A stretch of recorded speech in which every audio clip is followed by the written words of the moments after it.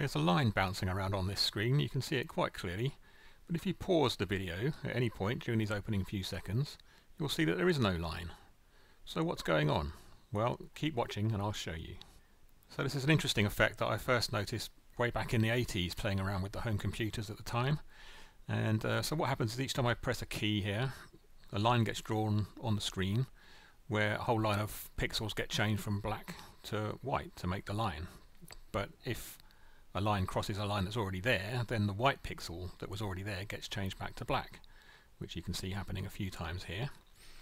And as I draw more and more lines on the screen, more and more of the screen gets filled with white pixels, but more and more of them get changed back to black, and we end up with this more or less random pattern of black and white dots covering the whole screen.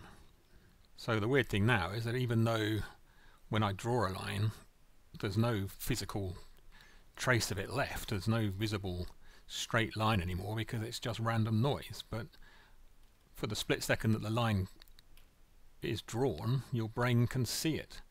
There's some sort of persistence of vision effect where your brain spots the whole line of pixels changing from black to white or from white to black, and you register it as a line in your vision, but as soon as you try and look closer it's gone, it's just not there anymore. So there isn't really a line in your vision at all. You're not seeing a line, you're seeing a line of pixels changing from one state to another. Your brain still registers that as a line.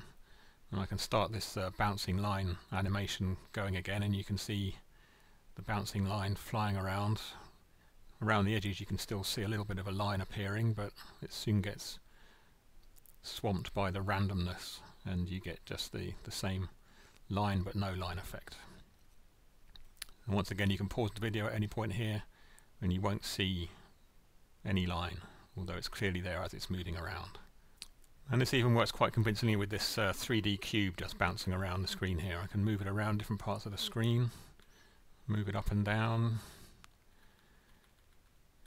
zoom in and out a little bit, but the same effect works pretty well. You can definitely see the 3D cube spinning around, but if you just pause this video at any point while I'm talking here, I don't mind, just go ahead and pause me, you'll see there's no visible cube on the screen. It's only there when it's moving.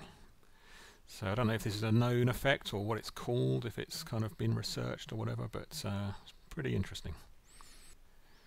So I hope you found that interesting, and give me a like and a comment if you did, and I look forward to seeing you next time. Thanks for watching.